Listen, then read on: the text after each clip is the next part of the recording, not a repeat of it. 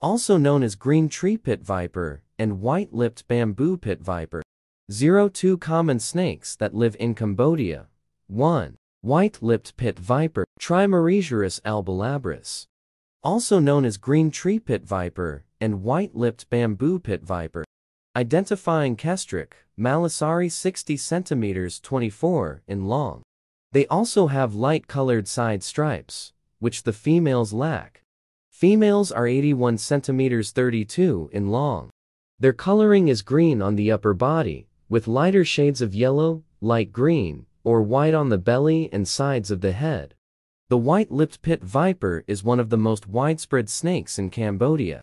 Their preferred habitat is shrublands, agricultural areas, forests, and suburban gardens.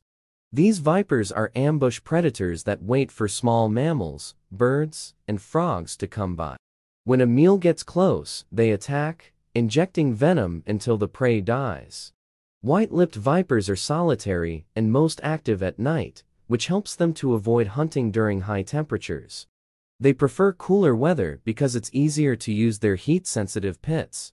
These organs pick up the body heat of animals, but that heat can be hard to distinguish on warmer nights.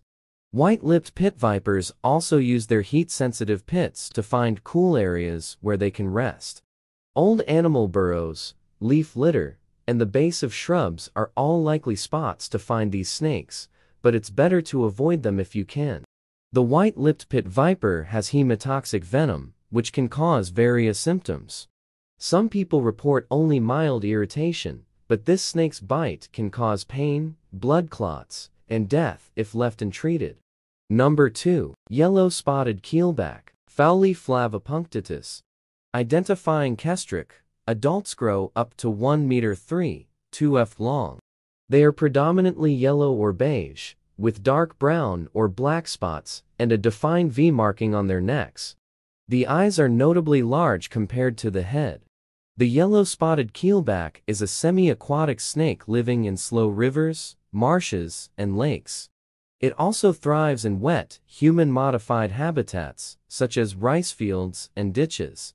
This snake is most active during the day and hunts with its strong swimming abilities.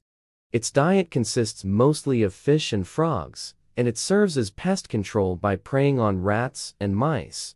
Even though the yellow keelback is considered non-venomous, it should be left alone if encountered in its natural habitat.